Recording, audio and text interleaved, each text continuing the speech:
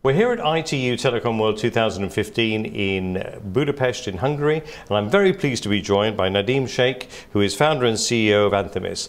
Nadeem, thank you very much for being with us in the studio today. Thank you so much for having me. Now, the theme here at ITU Telecom World is accelerating innovation for social impact.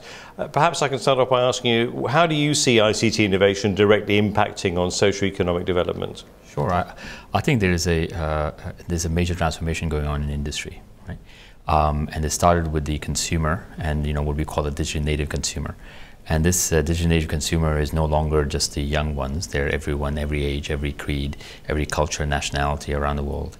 And what is happening there is a really fundamental shift going on in the business model and the organizational model that goes with it.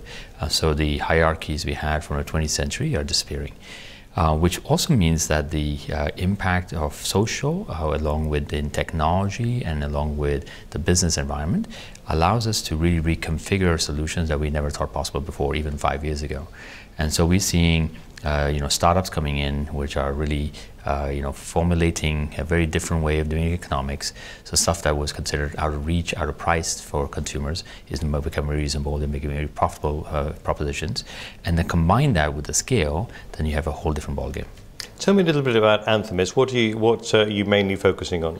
So we are a financial services in the financial services space. We invest in disruptive startups around the world, where we invest in new banks, new type of insurance companies, payment, wealth management, mobile plays. Then we also have a advisory business to really help the industry figure out how this new innovation is going to impact them. So we take the ideas from 0 to 1 in terms of from really early stage and seed them to really then helping them scale them up from 1 to N. So it's a combination of really how do you reconfigure financial services for the 20th century from both angles, both from the industry as well as the innovators. And what do you think is the key of encouraging entrepreneurship and fostering the growth of SMEs in the ICT sector? I think it's very important. I think so. I talked about this in the panel this morning on the industry SME panel. There is what the SMEs must really focus on is developing good businesses, right? That basic premise of a good business has to be there. I am seeing so many SMEs now who are, because it's very easy to start up, do a startup these days. A lot of half-baked ideas, which are mostly products and features, and there's a lot of noise about saying how we're not getting funding around this. For the folks that are really setting up good businesses in whatever segment of it, and understanding how to approach the customer, who the customer is, how to make it a profitable business, how to scale it, they have no issues raising funding. They have none whatsoever. In fact, they are the other way around. They are sitting there and saying, why should I take money from you? And the debate as opposed to why should, please give me money. And then also is, why should I partner with you? I don't need to partner with you. And so we are seeing, so what I really focus on when we do our investments and stuff, we really focus on the founders, why they're passionate about some idea, because they require tenacity to build these businesses.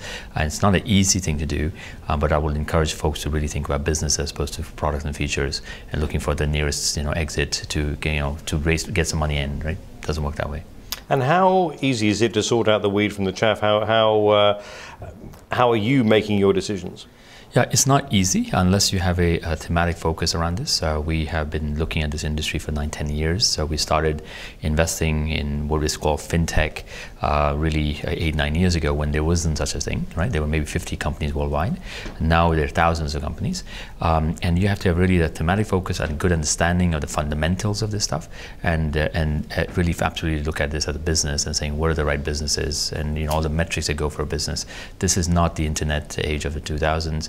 Where people are just investing willy-nilly in good technology. This is really about focus on that basic fundamental stuff. A lot of people are turning to crowdsourcing. Is that the answer? I think it's one of the answers for certain things, but it's not necessarily the answer for all businesses. There are some lending models which are turning into from crowdsourcing models. There are also some insurance model which is crowdsourcing data information. So there's applications of that, but we shouldn't get carried away as being the solution to everything, right? Now, you're based in the UK. I mean, what about in a worldwide perspective? So we are based in UK and Geneva as our fundamental offices, but we invest globally. So we invest a lot of investments in the US and Europe. We have investments in Asia and Africa. We also do advisory businesses with clients around the world. Really with the exception of Latin America, we're present pretty much. I think what's changed is that this idea of innovation only happening in a couple of places in the world, like Palo Alto, is changed. Now we're seeing really across the board, from Lahore to Kenya to to Tallinn in Estonia to Bali, Indonesia. Lots of places where people are, communities are forming, the ecosystem being reconfigured. The social part of our world allows us to do it very differently. So the accessibility to good ideas and good execution, good teams, doesn't have to be in a physical space anymore. So that connectivity is changing the way we operate and where the innovation is happening. So we see it happening globally, and there's disruption going on everywhere. And what about the gender question? What about gender balance? I mean, we at ITU heavily promote girls in ICTs and their involvement and how they should be enthusiastic and involved in ICTs. I'm just wondering if you've seen the growth of female entrepreneurs in this field. We've certainly seen that. One of my colleagues runs a foundation out of Bratislava, which is focused on women entrepreneurs. But really, I think it's we are seeing good ideas come from everywhere, and women entrepreneurs are certainly becoming that.